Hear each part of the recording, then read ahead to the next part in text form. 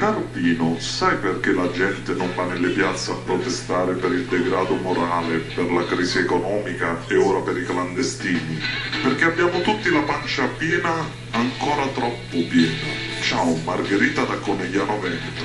La pancia piena mica tanto, eh. Se continuiamo così ci sono famiglie che non riescono a tirare alla fine del mese, famiglie che non riescono a mandare i bambini a studiare, non riescono a mandare i figli all'università. E poi l'università che cazzo serve in questo paese? Per scappare poi. Check.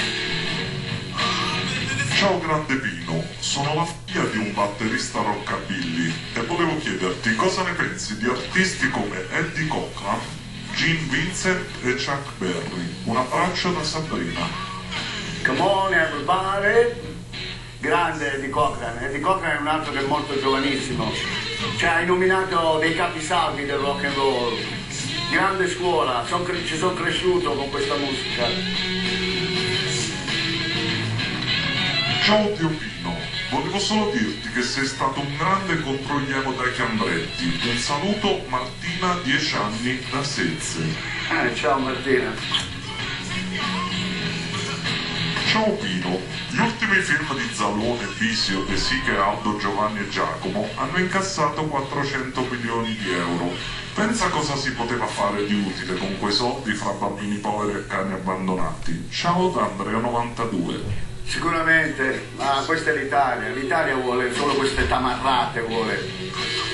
Adesso fanno anche un programma sui tamarri. Che bel paese l'Italia. E vedrai che avrà pure successo. Ultimo SMS.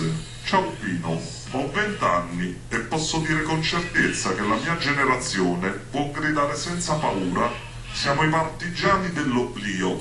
Non credo più nella democrazia, né in questo paese. Abito a 10 minuti da Bossi e ogni giorno piango tutte le persone che lo acclamano. Non credo più negli italiani. Fanculo a tutto, l'unica certezza che ho è la musica che ogni giorno mi salva dalla follia. Un abbraccio. Ci sono un sacco di questi ragazzini che non sono dei dementi, tantissimi, ma hanno risvegliati.